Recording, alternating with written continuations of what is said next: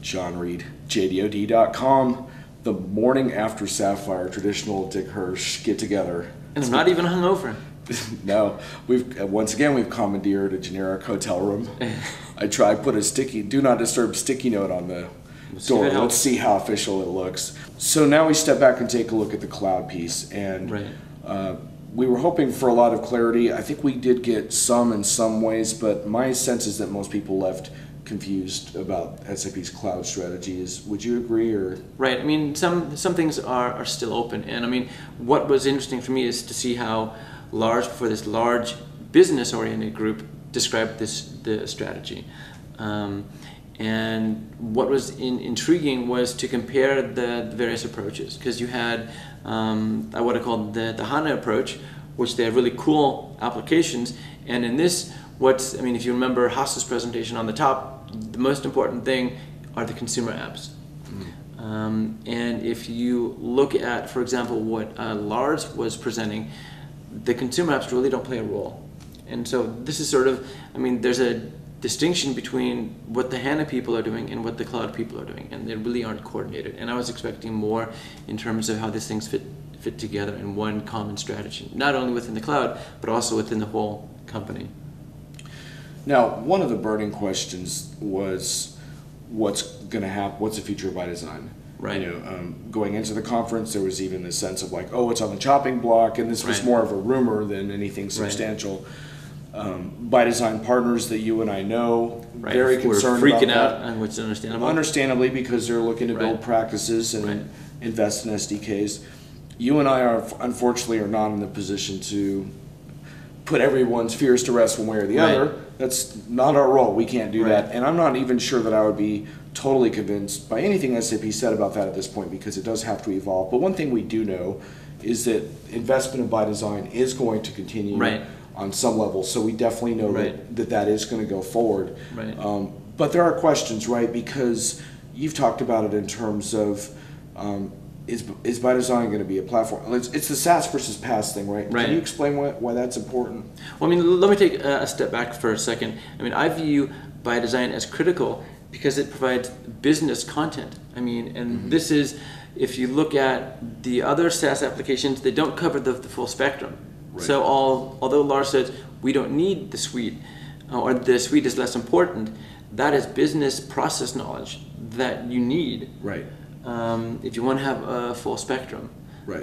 So the one thing that was always interesting, which is always sort of to compare what the past was in terms of SAP's cloud strategy, which was more, I would say, platform as a service oriented. You had the edge and the core. These are gone now.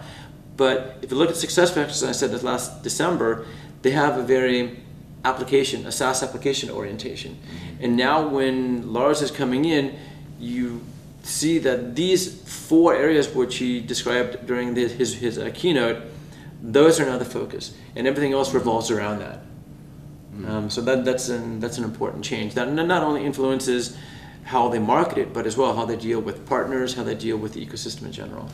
And to some extent, so it's apps over platform to some extent, but it's also what do you call, maybe more like silo apps over suite in a way? Definitely. Which is not to say that SAP is abandoning the concept of suite. But I heard Jim Snabe say basically the same, which was, and part of it is from a customer vantage point. They're saying that larger customers find these suites too complex still. They can't imagine implementing them.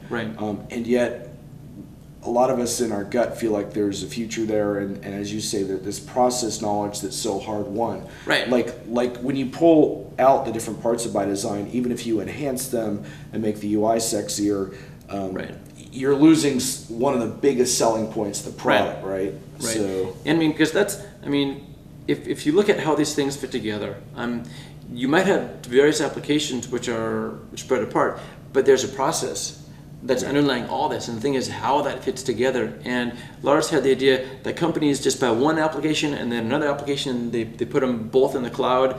Then the question is going to be, do they relate to one another?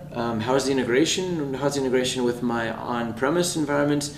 And this is also very complicated then, because you have a variety of integration scenarios which come about, which are non-trivial.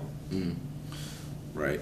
So cloud has moved higher on SAP's priority list in the sense of, well, they spent $4.4 billion on a cloud product, but then there's the platform piece and developer piece. And do you think cloud is a priority for SAP? Did you get that sense? It seems like compared to HANA, it's not as much. Right. I mean, but we've always known HANA is sort of the golden child, favorite son yeah. of the upper level management people, because I think that's where they see that the money's going to be coming from. But if you look at all their strategy, cloud is always in there somewhere.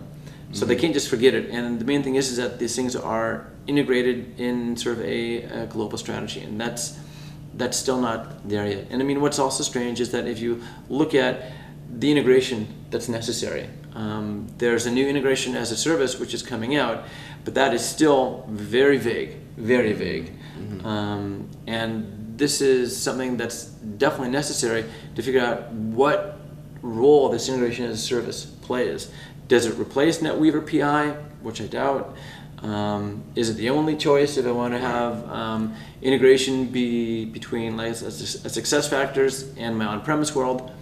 These are questions which definitely have to be answered. Well, let me ask you about that then, because I know that one of Lars Dahlgren's principles around cloud is around what he calls loosely coupled. Right. Have you thought about that in the context of the need for integration and what? Well, if you view the idea that you have various packages, and these packages are made up of one to multiple applications, like I said, the integration, if they're loosely coupled, then you need to integrate them. The question is how that takes place. And that's still, I mean, it's placed in this integration as a service, but that's still very vague. And you and I have also talked about how for a lot of these cloud solutions to be effective, they really need a lot of last mile ingenuity from partners who can, and this is where the whole apps versus platform thing really comes to a head, right, around issues like this, because I've heard more than one cloud person at SAP say, yeah, we really need partners in here with their industry expertise really taking that last mile to add like a really transformative value to something as opposed to a more generic application. Right. Do you think that's an issue?